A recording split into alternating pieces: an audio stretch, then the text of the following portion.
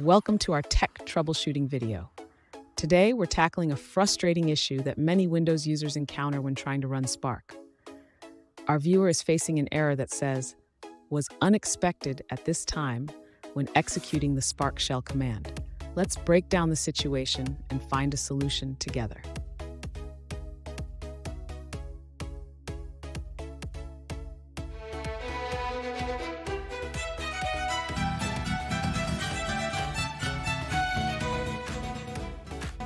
Welcome back to another technical video. Today we're going to be going through your question, going through some of the answers, and hopefully finding that solution. Guys, remember to stay just a little bit crazy and work through to that resolution. Now, let's get started. To fix the Spark shell error on Windows, we first need to check our environment variables. Ensure that the Spark and JDK paths are correctly set.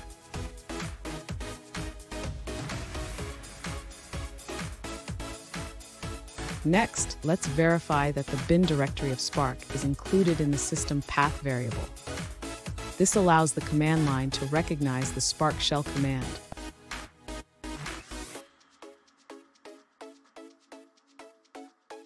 Now, we need to ensure that the correct version of Java is being used. Spark requires a compatible version of Java, so check your Java installation.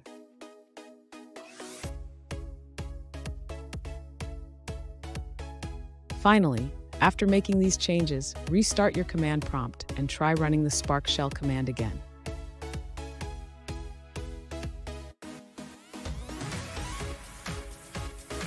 If you still encounter issues, consider checking for any typos in your environment variable paths or reinstalling Spark.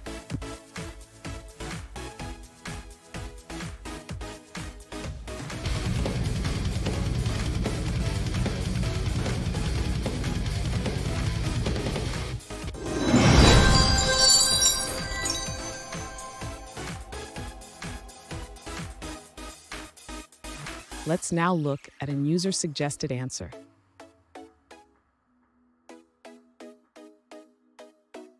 To fix the Spark shell issue on Windows, the user tried uninstalling previous Java versions and reinstalling the latest version in the default path, but it didn't work.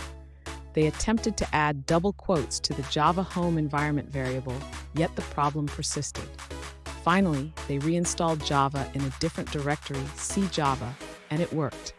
They are unsure why the default path didn't work and welcome any explanations.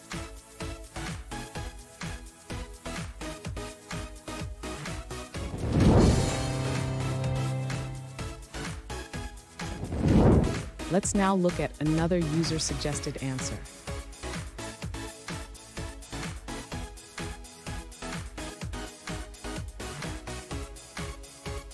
If you're facing the error "was unexpected at this time" in Spark shell on Windows, it might be due to white spaces in your Spark or Java path. A simple fix is to replace program files with Progr1. This method worked for me.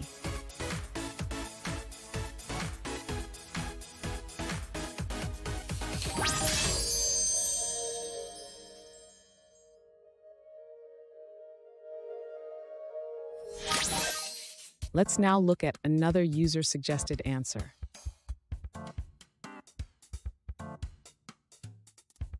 To fix the Spark shell issue on Windows, you need to set the Java path in the spark env.sh file located in the Spark conf directory.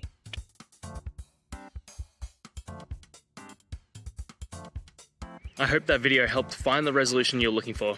If it did, guys, I'd appreciate it if you could hit subscribe.